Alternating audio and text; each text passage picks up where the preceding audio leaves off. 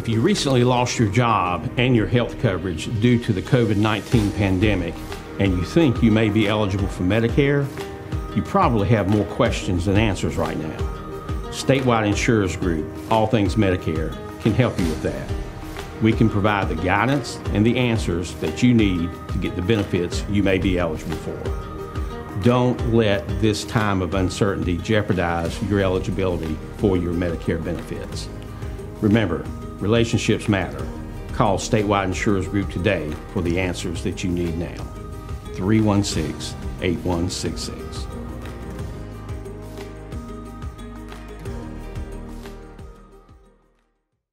Being prepared and trained is the best way to keep your family safe. The best way to be prepared is to learn from those who've spent a lifetime protecting us. Barnes Safety and Consulting LLC offers concealed carry classes with instructors who are law enforcement officers active and retired with more than 100 years of law enforcement experience. Monthly classes are taught year-round with private classes and special group rates available. Classes are $75 and held in the Bailey area. Call or text 1-800-653-0643. Get your concealed carry permit and avoid becoming a victim.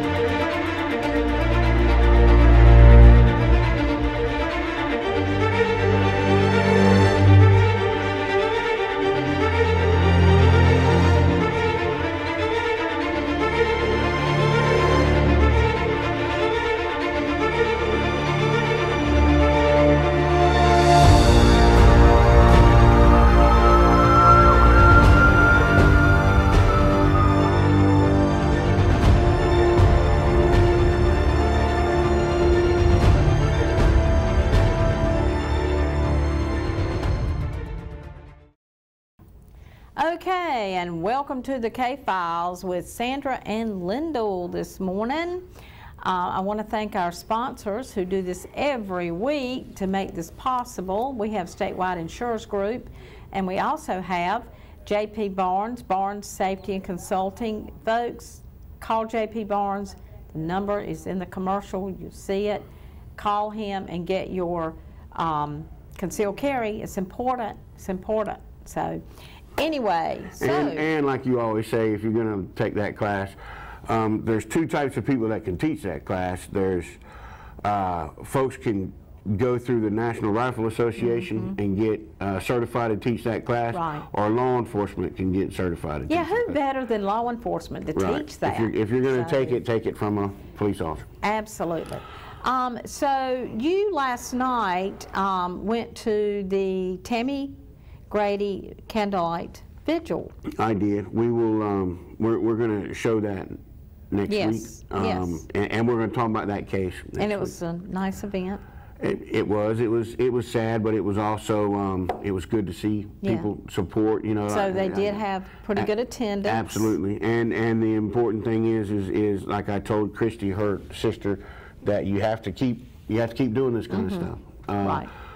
You have to keep missing persons cases in front of the authorities and in front of the news, and that's the only way that these things get solved. That's good. What are we talking about today? All right. Well, the hazards of live TV and having law enforcement as guests. Sergeant Tender was scheduled to be here. He may still show up, but he just called me a minute ago, and they've found a body in Edgecombe County, so he has to respond to that. We understand that. I mean, things do happen. They seem to always happen on Thursday morning. Yes, they do. But he has to take care of that. He said if he can, he'll cut away and he'll come here. However, the good news is the things that I was going to talk about with him I pretty much have all the information, just lacking of Sergeant Tender himself. So we will still cover. You can still cover. We will cover the Melody Wiggins case today that he was going to talk about. Yes. And we've got 2 sex offenders that he wants to know where they're at, and we've got all that information. So we'll cover all that later in the show. We're gonna give him a chance to show up. Yes. If he can, but then if not, after the first commercial break, we'll have to get into it. Okay. Can we go back at some point, and I know, you know, just to revisit some of these cases, and as I said, as promised, you know, we got to do the sex offender thing, but can we go back over the, you know, Jeff Cobb and the House of Cards guy, and some of these cases that were so interesting that we did in detail? Yeah, absolutely, because you know, a lot of those cases are being run on the our sister show. Yes. You know, throughout the week, but yes, I mean it's important to always keep them in the forefront of people's minds. Right. My first newspaper publisher, Lockwood Phillips, down at the beach. He's more into radio. He loved radio shows. I think he still has more radio channels than he does newspapers. He didn't like to wear socks, so he'd rather just... Yeah. So, but I mean, he used to, one of the things that he taught me, over the years, I've learned a little bit from everybody. And he used to always do his hands like this, and he used to always say, polite, persistent pressure. That's how you get things done. And that's what I told Christy yesterday at the vigil for her sister, and I tell that to anybody that'll listen, and I practice that myself. And that is, you be polite, because you don't want to give anybody any excuse not to play along. You be persistent, right? You get, but then you also got to apply a little bit of pressure to folks, and usually you can get things done that way. That's right. Something that, you know, we talked about the in passing, or either in connection, or just last week all out, we talked about the Pittman case, the Seven Bridges Road killing case. Well, I posted, I summed up all his villains last week, and I posted that on the K-Files Facebook page after the show. Yes. And I mean, it got a lot of attention, more so than anything else. Yeah, the right people shared it to the right people, and then it just it blew up. Okay, so one of the things that happened, though, was a lot of people like that really aren't familiar with what we do or who I am. We're like, you know, who are you? We'll go with the more pleasant questions. You know, who are you? You know, who do you think you are? Why are you doing this? Right. And it kind of dawned on me that we kind of started this show with the assumption that people knew who I was, because a lot of people do. Yeah. Oh yeah. A lot of people know the name. But and most of them hate me. But we didn't really. I don't think we've ever really kind of talked about why me. Yeah. It's you know, I mean, obviously I'm not you know, like just another pretty face, right? So I mean, why anybody could stand up here and say, anybody could stand up here and read a script, right? You know, so why is it, you know, why do people have to look at me every week? Right. It's kind of what we're. So I was going to do this in the last segment, right? But since Sergeant Tender is tending to bodies on the side of the road, we're you know, I figured we'll go ahead and get this out of the way, and this is just a way to catalog why me. Then that way, for future reference, if anybody asks, I can just say, hey, go watch this episode, and then you know, so you'll know. Okay, so we're gonna talk about me for a minute. Okay. All right. All right. Is that good? Yeah. That's all right. good. If you have any questions about anything, jump in. Oh yeah, I will. Because I wrote this in the car about 2 minutes ago. Oh so gosh. Okay. If I when Tender got busy, I knew I had to come up with something, right? Like, the show must go on. That's right. All right. So just general background. I'm married. I have 5 kids. 3 of them are adults. One lives in Wilson, works at Walmart. One lives in Chicago, is a graphic designer. And my daughter is now stationed in California. She was stationed in Japan, but she has since moved back to the States in the last few months. Oh, wow. My two youngest kids are in high school, and one of my sons is about to go into the Air Force, they're going to fly out to Chicago. I mean, they're going to fly out to California over the summer and spend all summer out there. I wish that. Interesting. Yeah, I wish I could. Okay. So I'm a high school dropout, right? Okay. I did that. Then I went back to community college and earned my adult high school diploma. Okay. I did that so I could join the Navy. Okay.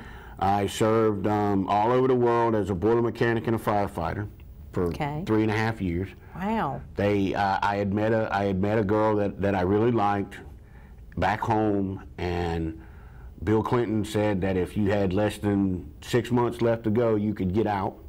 So when he said that, I was already backing out of line, heading to get out.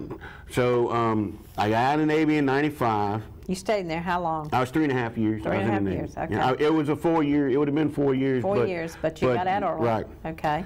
All right, so I married my wife. I've been married 26 years. Wow. Right. You've done really good. Yes, I know. Married 26 years, Linda. Well, I'm telling you. she puts up with a lot. She does. But I mean, she was way out of my league. It's a long story, but she was way out of my league, and how do you don't mess that up, right? Yeah, that's right.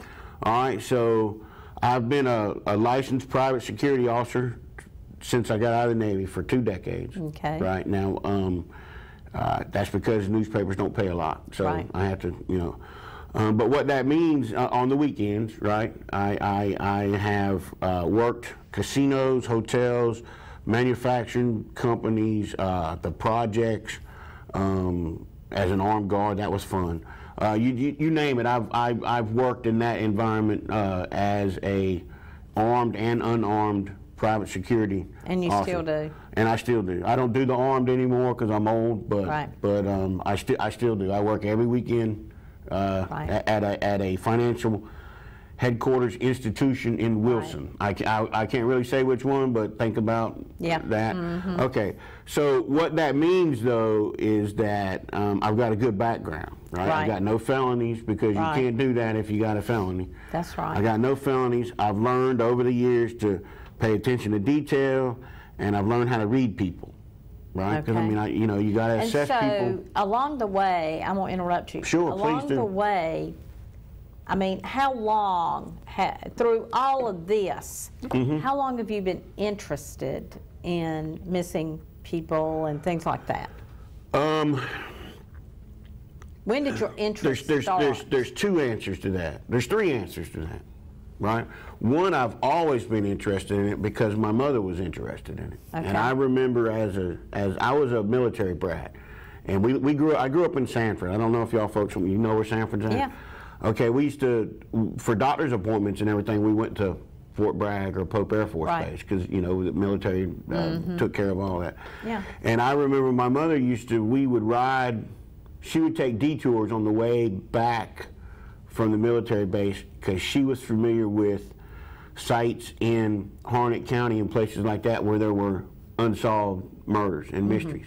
And she was a great storyteller, and we would drive around and she would tell us all these stories about this woman found a body in the outhouse, and this, I mean, she knew all this stuff. And she read the newspaper all the time, and she always had really keen observations and opinions about the murders that were going on, and everything. So that was one little part of it. The second part of it came along when, and I'm going to get into a lot more detail about this when we launch the Unidentified project here very shortly. But my niece was kidnapped and murdered in 2006. Wow. And I didn't have an extremely close relationship with her, but there were some times over the years that we spent time together. And so it was really hard. It was hard for my sister. It was hard for my family.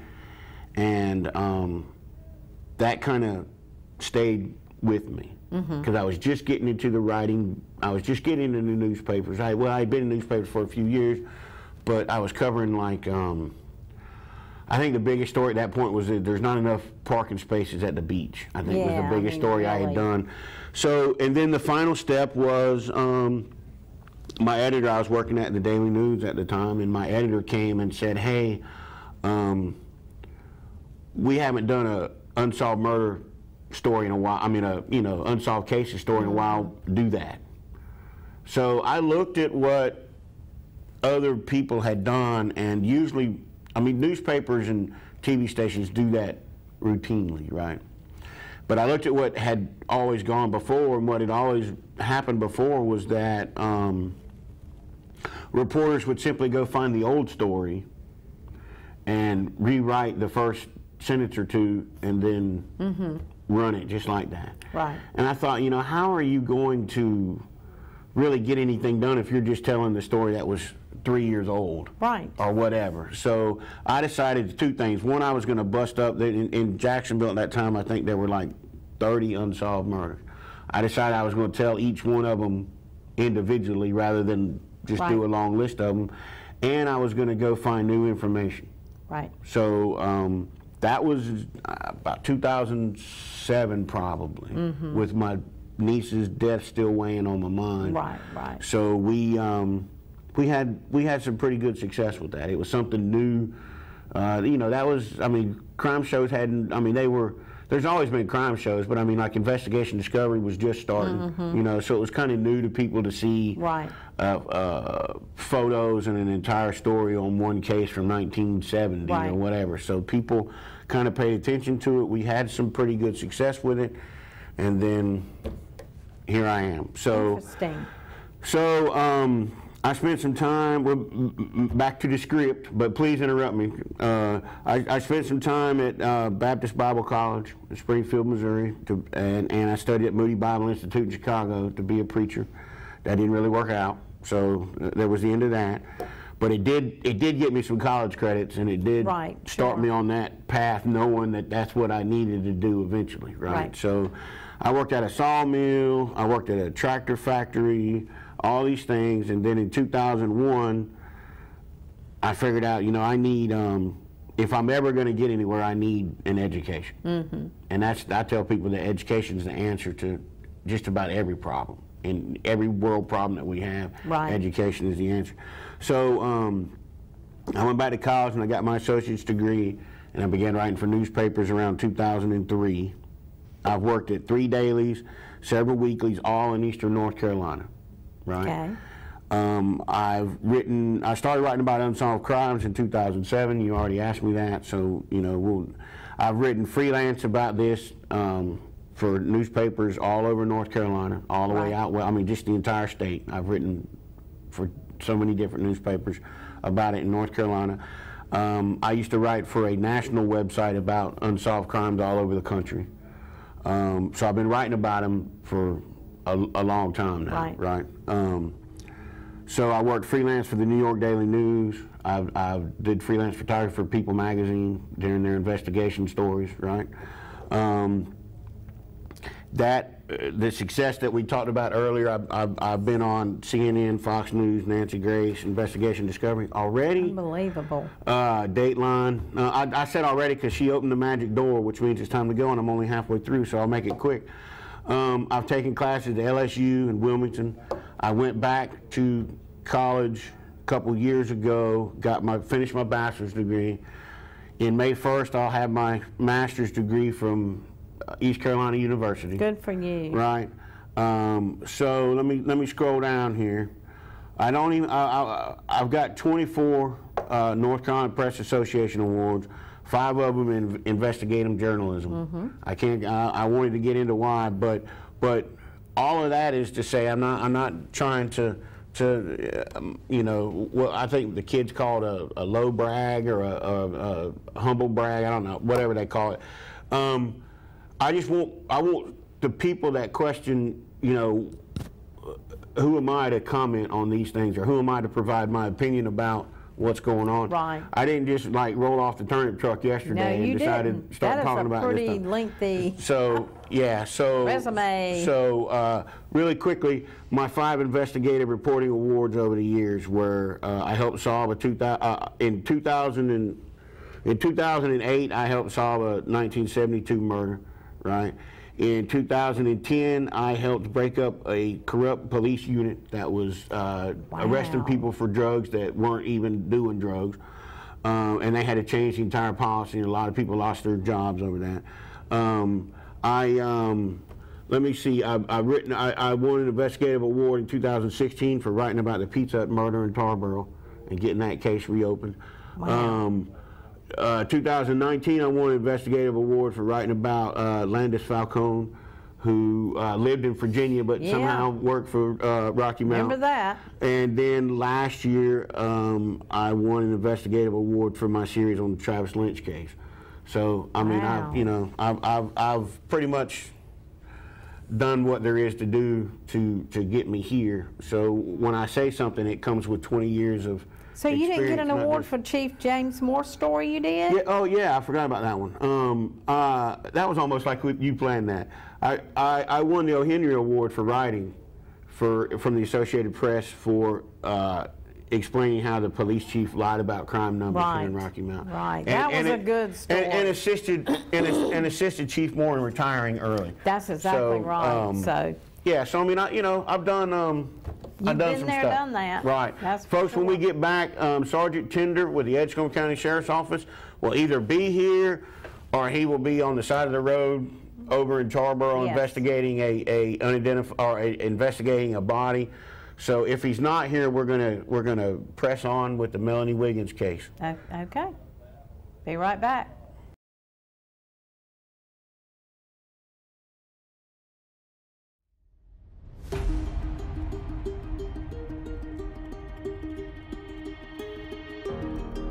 If you recently lost your job and your health coverage due to the COVID-19 pandemic and you think you may be eligible for Medicare, you probably have more questions than answers right now.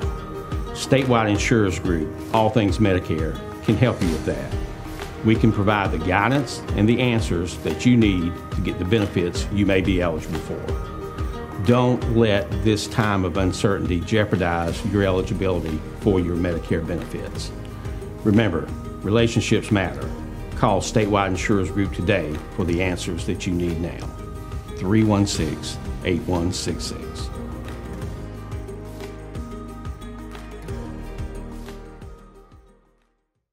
Being prepared and trained is the best way to keep your family safe. The best way to be prepared is to learn from those who've spent a lifetime protecting us. Barnes Safety and Consulting LLC offers concealed carry classes with instructors who are law enforcement officers active and retired with more than 100 years of law enforcement experience. Monthly classes are taught year-round with private classes and special group rates available. Classes are $75 and held in the Bailey area. Call or text 1-800-653-0643. Get your concealed carry permit and avoid becoming a victim.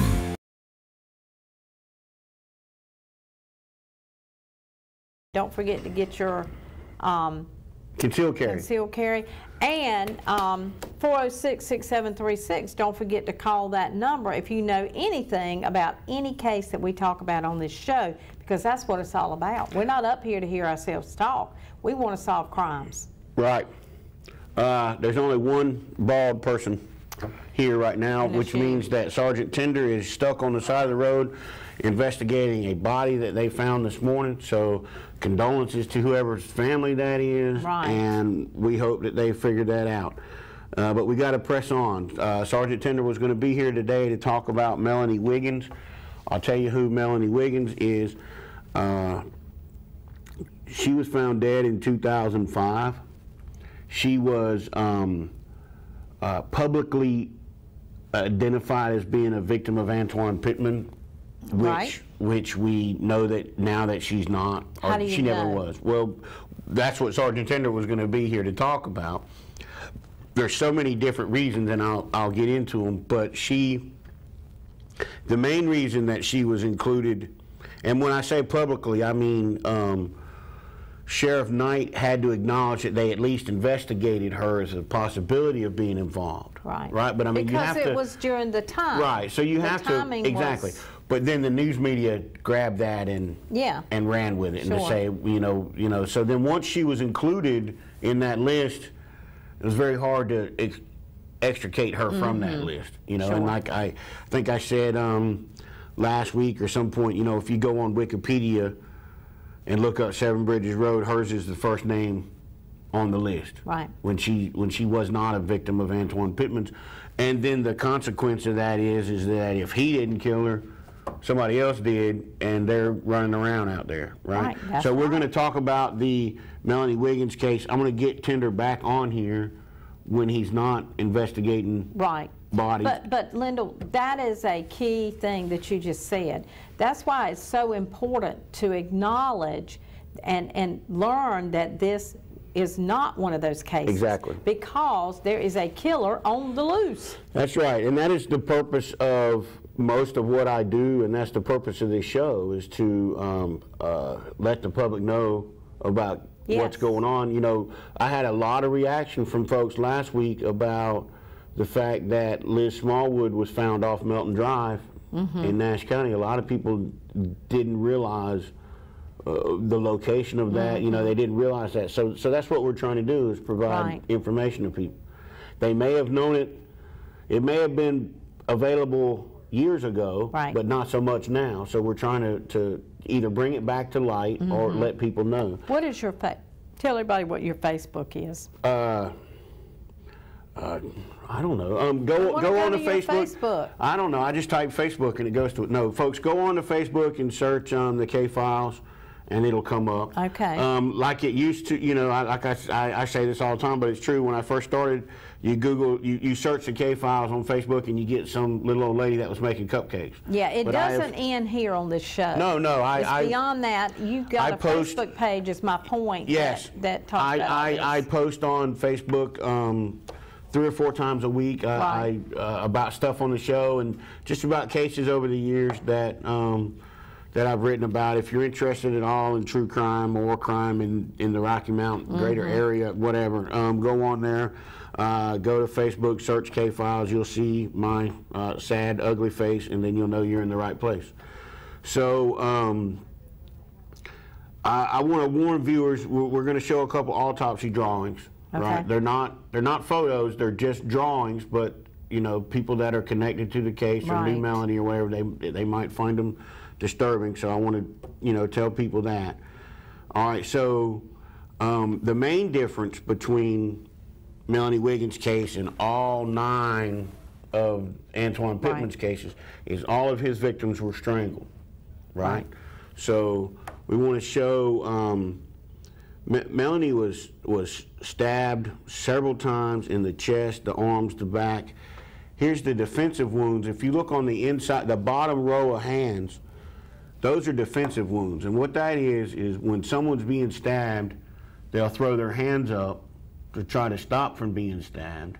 And you can see the cuts all over her hands. Well, I mean, that lets investigators know whether they were knocked out first or stabbed from behind or, or whatever. There's a lot of defensive wounds on the hands. They've got the hands up, don't stab me. They get stabbed anyway. They could be wrestling with the attacker. Right. Okay, so she didn't die from the stab wounds, though, right? She died from blunt force trauma to the head. Oh. You can see that football shape on her head is the medical examiner's attempt to show that when she was hit with either a rock or a brick or something like that, that it caved her head in there at her right temple. Okay, so that's how she died. Right, a terrible way to die. So we've got a blunt force trauma, we've got stabbings, right? So very different MO, and that's what Sergeant Tender was going to talk about. Very different MO than Pittman. And of course, people do change their MOs. Right. Right. But they tend to go to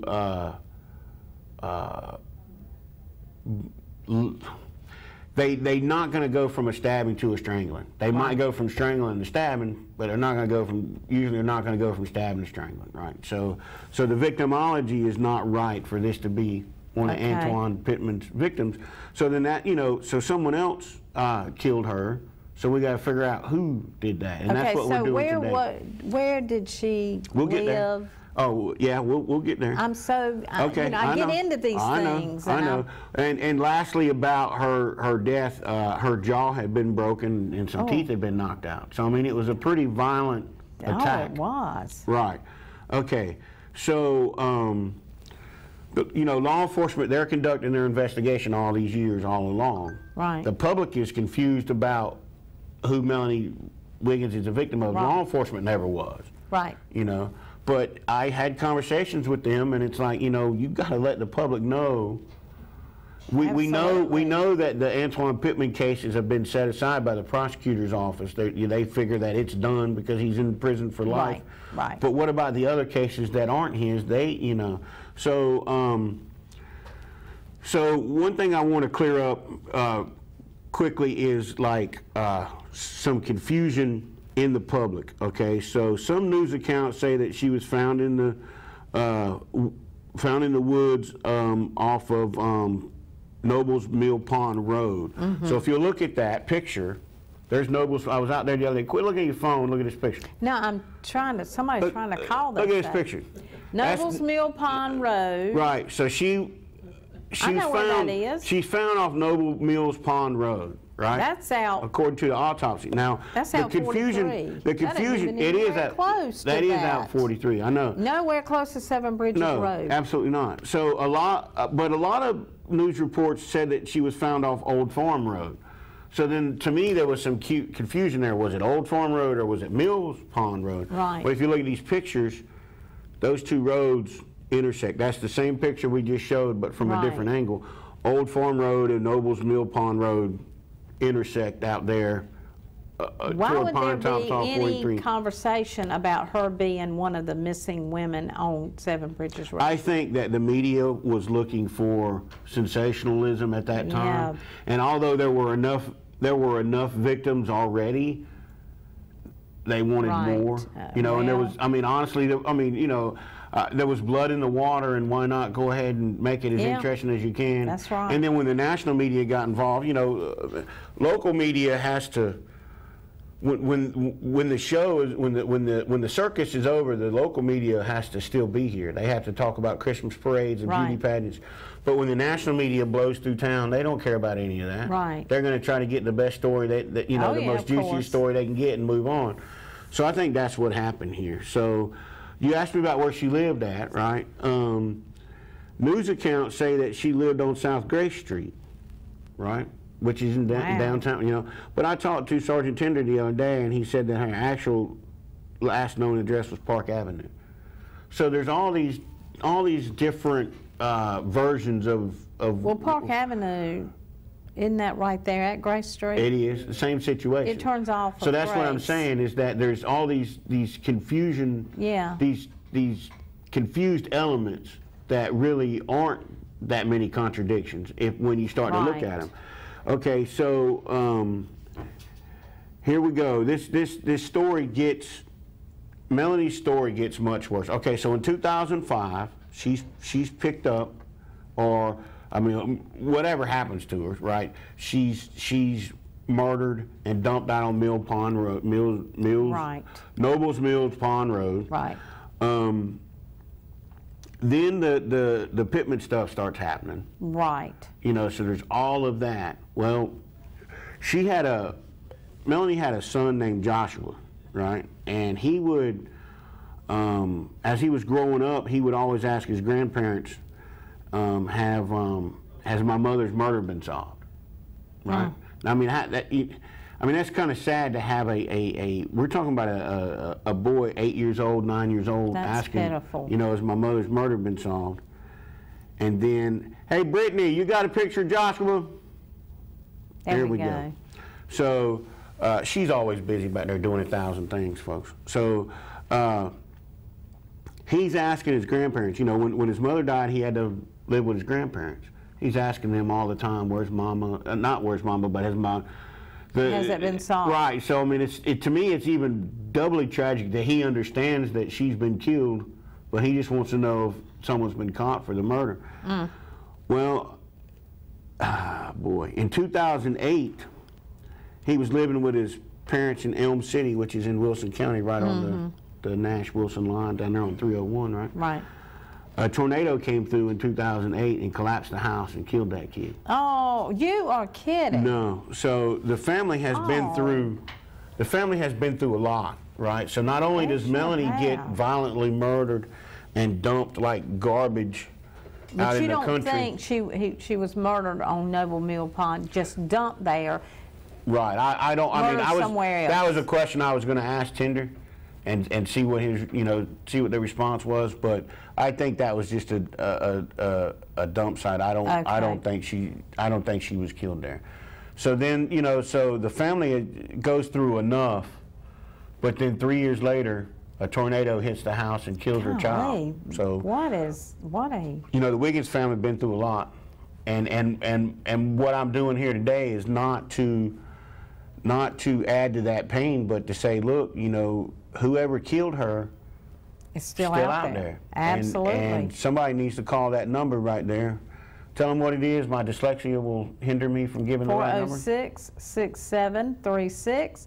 There is a reward, folks. There is a reward up to $15,000. Let the Edgecombe County Sheriff's Office know who killed Melody Wiggins, and they will arrest them. And it is anonymous. You do not call that number. You do not have to say who you are. Yep, we will be back. We got 2 sex offenders that Sergeant Tinder really wanted us to talk about. So we got some really bad customers that we're going to talk about here in a minute.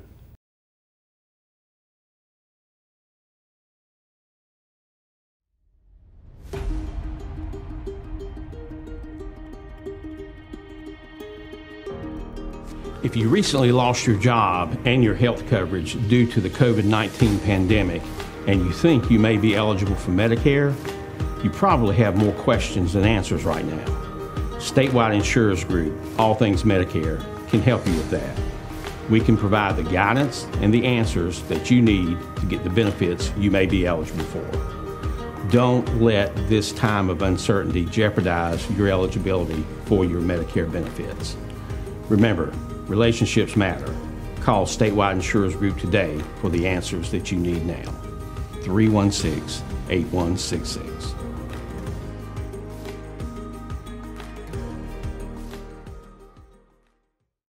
Being prepared and trained is the best way to keep your family safe. The best way to be prepared is to learn from those who've spent a lifetime protecting us. Barnes Safety and Consulting LLC offers concealed carry classes with instructors who are law enforcement officers active and retired with more than 100 years of law enforcement experience. Monthly classes are taught year-round with private classes and special group rates available. Classes are $75 and held in the Bailey area. Call or text 1-800-653-0643. Get your concealed carry permit and avoid becoming a victim.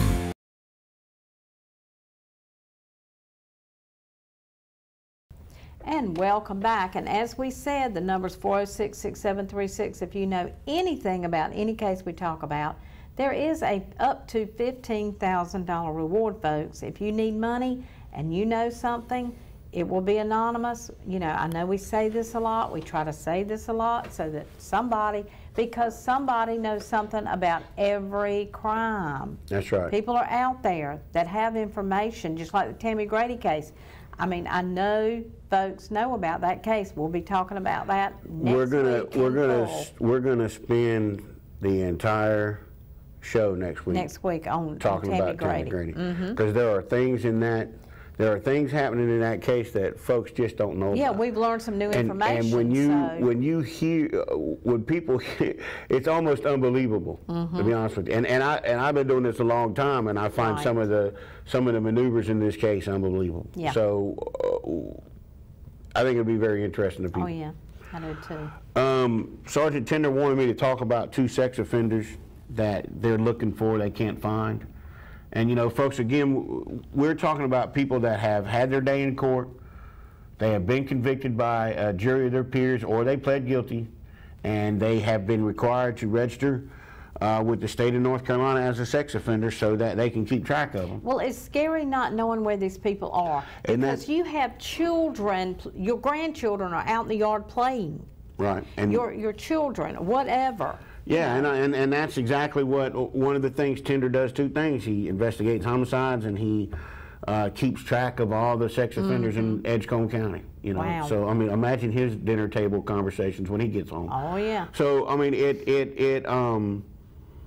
it's imperative that we know where these people are, right? I mean, That's right. I just saw there's a new law coming out, or they're there's a new bill that just came out in the last couple of days about mugshots, and they're trying to make it harder for, you know, there's organizations that get mugshots because they're public record, and then they put them on the internet, and then they pay people, they charge people to take the mugshots down. Right. So there's a new law to try to fix that and make it to where they have to take them down for free if they're asked to, right? Because, I mean, this is not a news organization that's providing news. This is just a business purely making money off of mugshots. Right. This situation is different, though, because these folks have been convicted, right? I mean, that's what, I mean, there's no, you always get bleeding hearts who say, oh, these folks have been convicted in the court of law. They've had an appeal that's lost, and now they're registered sex offenders, and by law they are supposed to tell law enforcement where they live.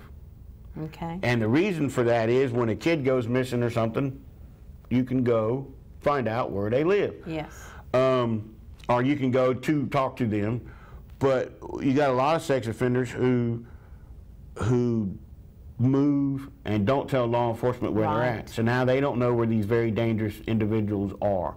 And Sergeant Tender wants he wants you to call that number right there and let Edgecombe County Sheriff's Office know where these sex offenders are. I did a ride-along with the Nash County Sheriff's Department one time. It was very enlightening. Is that, I mean, were you sure you weren't in the back seat? Well, arrested? I was in the back seat. Ain't that the most uncomfortable back seat in the world? Thought I was, yeah.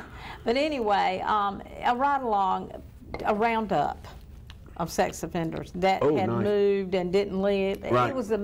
It was very interesting. Yeah, well, I mean, they need to be monitored, and they need to be locked up if they fail to live up to the court-ordered situation. So the first one we got is Ozzie Dunston. Okay. There's Mr. Dunston right there in 2016, right? Okay, so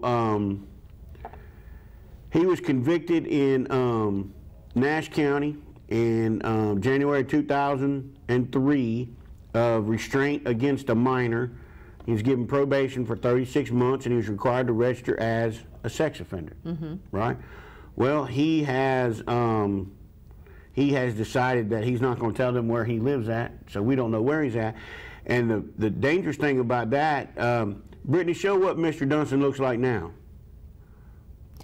Oh, wow. Exactly. I mean, nothing like what, oh, wow, thank you, Brittany. Nothing like what he looks like there, right? I mean, that picture right there, go back to the first picture, that's almost a disguise, really, right? I mean, yes. So that's what, it's always important to talk about the T-bar, the eyes and the nose. Yes. The law enforcement, when they go looking for people, the eyes and the nose hardly change, right? So Mr. Dunston does not look like what most people remember him looking like. So he's out there somewhere. You know, I'm not accusing this guy of anything untoward that he ain't already been convicted of. Right. Maybe he just forgot. When was this? When was he? Well, he felt the last time that they knew where he was in November. So he's been in the wind since November, right? He's been registered sex offender since 2003. Remember that movie, The Dirty Dozen? Yeah. Lee Marvin, he comes in there and they got all the guys in the jail cells, and he sees this one guy and he's like, you got a record like a roll of toilet paper, right?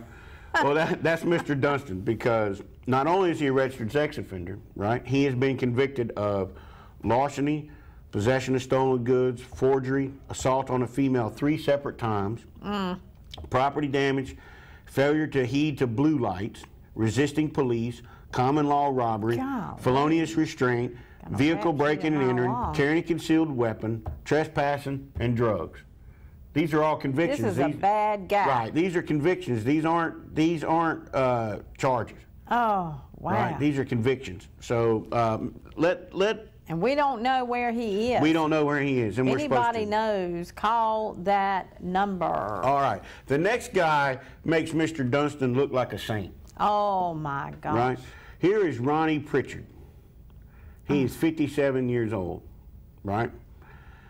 The last place they knew he was in December of 2019. He was homeless in Raleigh, but right now we don't know where he's at, and you're supposed to, right? Right.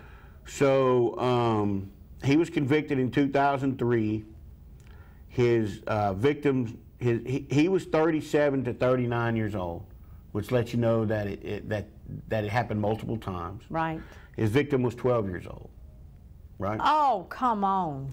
He was convicted of Nothing makes me no madder than that. I don't know if folks can read all that, but I just wanted to see it. Indecent liberties with children. Right. 4 counts of indecent liberties with a minor, 2 counts of first-degree rape with a child under 13, 2 counts of incest with a near relative, and 3 counts of first-degree sex offense with a child under 13. Right. These are all serious crimes. He served. And all of these with the same child. Right. Oh. Over a couple-year period.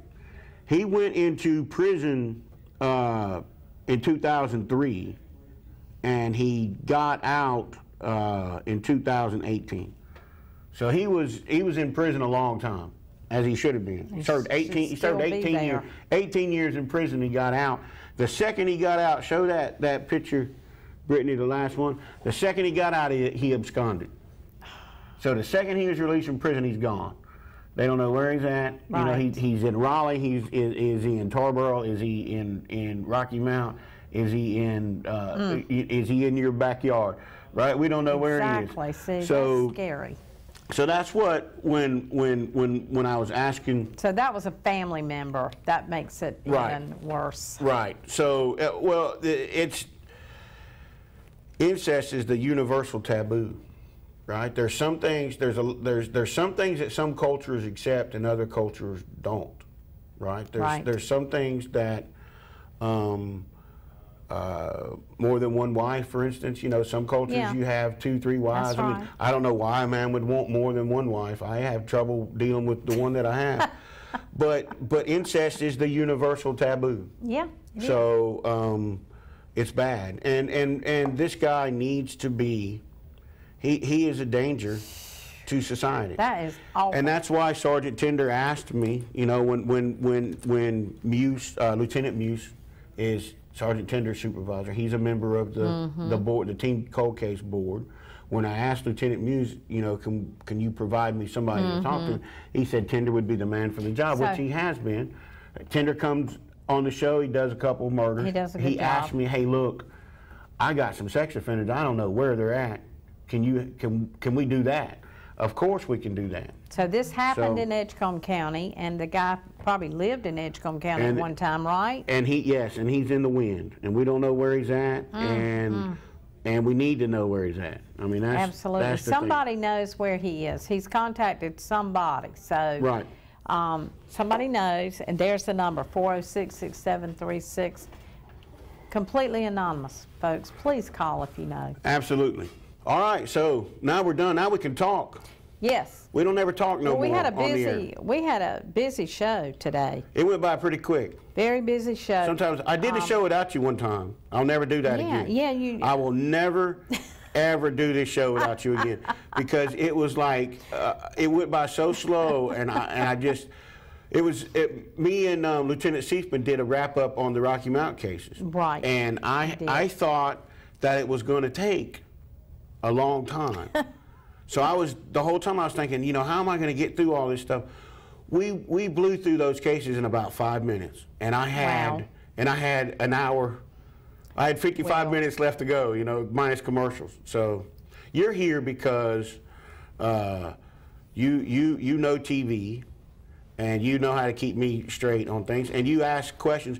I think you ask valuable questions that the public would ask. And what happens a lot of times when I work on these cases and stuff, if there's something that I know in my head, I leave it out. Yeah. Right. And it's a good question that anybody would ask. Right. But I don't know to ask it because I'm knee deep into the stuff. Right. So when you're here to ask those questions, and I appreciate it. You do a very good job. And don't forget, Lindell is working on another show that we play during the day. He goes out to the scene and tapes a stand-up there talking about the crime at that particular place. Now, also, I want to get in real quick. We are having a telethon to raise money to put in the pot to replenish as we pay out, you know, to replenish our $15,000. Right. So Anyway, Double Chevrolet's been so kind as to let us do it on their lot on a Saturday. Do we know the date yet? Festive, fun, and I think they've just decided on May 1. May 1. Hey, May 1 is May Day. Yes. So May Day is the day I get my master's degree. Oh, so is it? Yeah, so we're going to celebrate all the way around. Oh, that's a big celebration. Celebratory day. Long time coming. Anyway, May 1, yes, and congratulations for that. And we'll, but I'm not going to congratulate him yet. I'm going to make sure he gets through May 1. He's got another month. I got to defend my thesis next week, so let's wait until that happens. Oh, wow. Yeah, 2.5 hours of answering professor questions. Oh, gosh. So let's get through that first. But please participate, folks. We need you to come down to the lot, buy a hot dog. We're going to sell hot dogs, something. You know, we're making it very festive. What we're trying to do is, and we're going to have some fun auction items that you'll be able to bid on. Want to put out there that we do have some Carolina Panther tickets that we're going to set up a lottery that you can bid to bring money into the kitty. Also going to have giveaways. I'm going to give away something, several items. So we're collecting things for that now. It's going to be a lot of fun. So we want y'all all to participate. And it's all for such a good cause to go into Team Cold Case, the umbrella nonprofit for this program right here.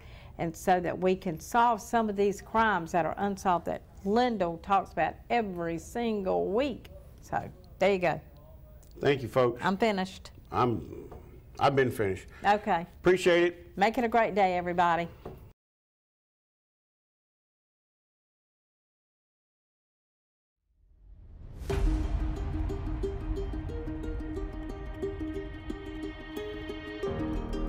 If you recently lost your job and your health coverage due to the COVID-19 pandemic and you think you may be eligible for Medicare, you probably have more questions than answers right now. Statewide Insurers Group, All Things Medicare, can help you with that. We can provide the guidance and the answers that you need to get the benefits you may be eligible for. Don't let this time of uncertainty jeopardize your eligibility for your Medicare benefits. Remember, relationships matter. Call Statewide Insurers Group today for the answers that you need now. 316-8166.